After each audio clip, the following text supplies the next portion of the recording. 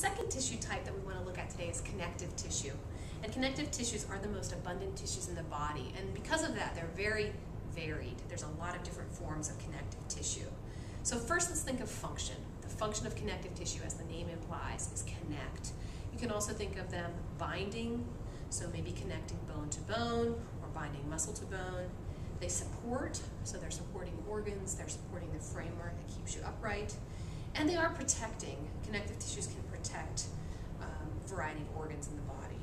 So one of the themes of connective tissues, even though they're very diverse, one of the themes of connective tissues is they have a non-living matrix. And that matrix is composed of typically fibers, so collagen fibers, which are quite strong, and elastin fibers, sometimes called elastic fibers, which are very flexible. So collagen and elastin are two of the most common matrix components. The matrix could also be fluid. So one of the connective tissues that we'll talk about is blood, and it has a fluid fluid matrix. The other component of connective tissues, the other theme, is they have living cells embedded in that matrix. And so each different type of connective tissue has its own modifications to do what it does best. So the way that your book presents it and the way that the poster presents it are a little bit different, and the way that your lab manual presents it. So I'm going to try to give you an overview of the way that I like to characterize connective tissues. So I'd like to begin with maybe what I think of as the most simple connective tissue, adipose tissue. And we can see it here in the top of the diagram on the poster. It's also in your manual. If you leaf through, and actually they describe it, they don't show a picture of adipose, but I'll make sure that you have a picture on the website. The adipose tissues are modified to store fat. And so they're very, very obvious because they have a very kind of open-looking cell. It's not that it's open, it's actually storing sugars and other fats. And adipose tissue is going to surround your organs and give you some cushioning and protection in case you fall. So we also have places in the body where we might collect adipose tissue. You think of cellulite, you think of adipose tissue. So connective tissue, like adipose tissue, is one of the examples. Adipose tissue is one of the examples of connective. Another type that we can just collectively call fibrous can come in several forms. And in the fibrous connective tissues, the fibers are a little bit more obvious. So loose fibrous, and then what we think of as dense fibrous. These are two examples of fibrous connective tissues. And as the name implies, loose fibrous, the arrangement of the fibers is not quite as rigid, and dense fibers are going to be packed together more tightly. And again, based on that arrangement, they're going to have slightly different functions. For example, the loose fibrous tissue is going to be around organs, underneath the skin. It's going to be in the mucous membranes, around the blood vessels. So a lot of different places in the body for loose fibrous. You can actually see some of the cells embedded in that, and when I send you to the website, you'll see some examples of cells. Those cells might have different functions in secreting things, and again, depending on where the connective tissue is located, they're slightly modified to do a different function. The dense fibrous would be found in places where you really need to kind of bind and support. So it mentions the dermis, which is part of the integumentary system. The dermis is just deep to the epidermis of your skin, and you'll be getting to that soon in the textbook at the end of chapter 4. The submucosa of the digestive system. The submucosa is a layer just inside the lining, so there's an epithelial layer first, then this dense fibrous connective tissue to help bind.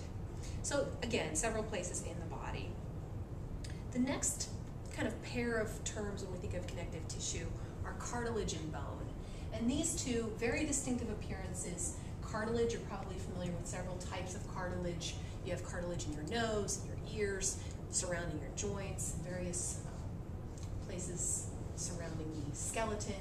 And the three basic types of cartilage are hyaline cartilage, elastic cartilage, and fibrocartilage. And as the name implies, they're each slightly modified for a different function. The hyaline cartilage, this is found in the cartilage of the ribs, the cartilage that connects the ribs to the sternum. It's found in the nose, the trachea, the ends of long bones, and hyaline cartilage is also the model for the fetal skeleton. During embryonic development, fetal development, instead of having hard bones, the fetus would have a hyaline cartilage model, and that gets replaced with bone then during the process of development. Elastic cartilage, as the name implies, elastic, very flexible. This is going to be found in the epiglottis, which is a little flap to help prevent food from getting into your trachea. It's also found in your ear. So I suggest you wiggle your nose with your fingers, feel the rigidity of the hyaline cartilage you'd find, wiggle your ear a little bit, and you feel like it's a little bit more flexible. So the elastic cartilage, in these images they've been stained, and I don't want you to think that that's part of the way that you recognize them. It's more to do with the arrangement of the fibers. And then fibrocartilage has a lot of fibers, so many fibers that it's difficult to see the cells. And these would be found in places like the intervertebral discs, the little cartilage discs between your vertebrae, the knee joints, the pubic symphysis, which is where the two hip bones meet at the front of the body. And so those are the three types of cartilage. I will say that the cells of cartilage, regardless of which kind, the cells are called chondrocytes. So when you're reading, we'll talk about it now, then we'll talk about it again when we get to the skeleton. Chondrocytes are associated with cartilage. They're also found in these little chambers called lacunae.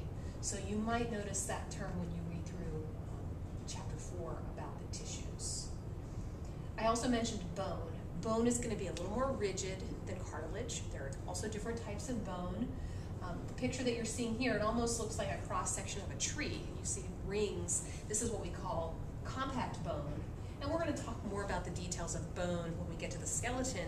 But again, just to mention a difference in the connective tissue cells, the cells of bone are called osteocytes. So chondrocytes with cartilage, osteocytes with bone.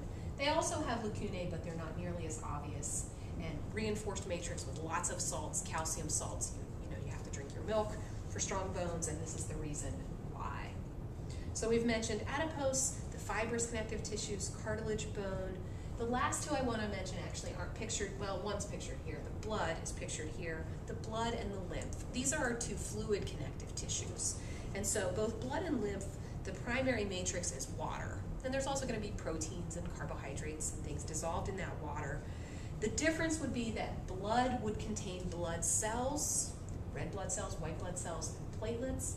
Lymph is only going to have white blood cells. It's not going to have red blood cells and platelets. So again, when we get to the chapter about the cardiovascular system, we'll get into details.